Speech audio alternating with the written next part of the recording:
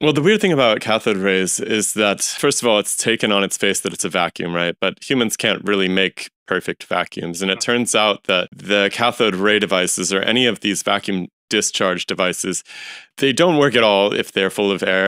But then at some point, if you get the vacuum too low, you basically can't do it at all. And that's really, really weird, because for us, it points to the fact that whatever's happening to those gases is instrumental in the transmission of this process.